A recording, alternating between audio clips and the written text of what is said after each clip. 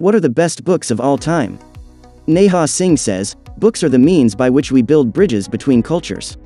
Dr. Sarvepalli Radhakrishnan, these are some selected books which I would suggest you to read.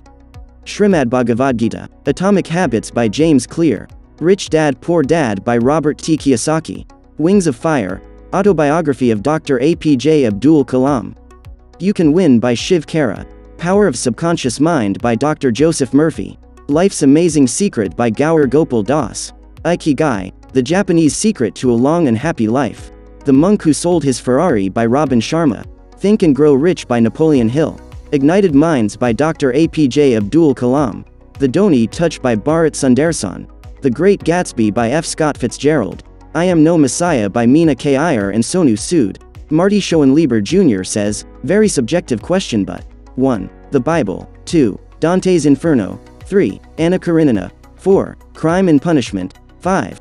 Hamlet. Lana Bright says, list of books are worth reading is a very long but I can recommend you read one of the great books of our time.